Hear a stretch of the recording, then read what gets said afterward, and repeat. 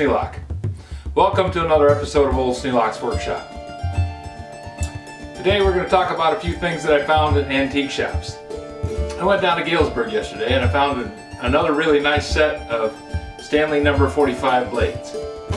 These blades actually match some of them that I had prior to. The difference is, this is one from the set that I got previously, and this is one from the set that I got yesterday.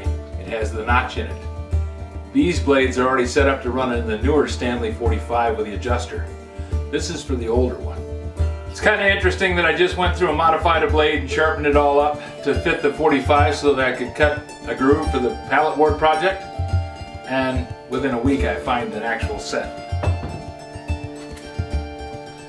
It's good. These aren't a full set of blades. As you can see, this is only part of the package.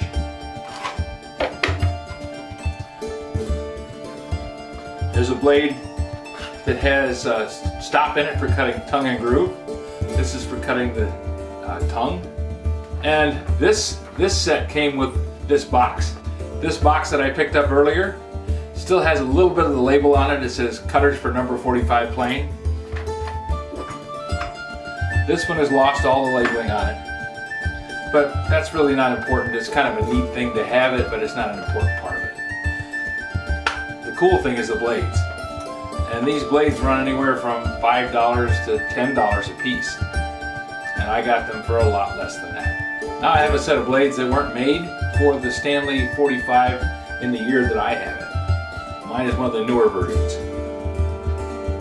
That means I'm probably going to be selling just the blades. I won't be selling the box because I really need the box for the new blades. But I can use these blades as templates to make new blades, or possibly find another set of blades. They seem to come in threes.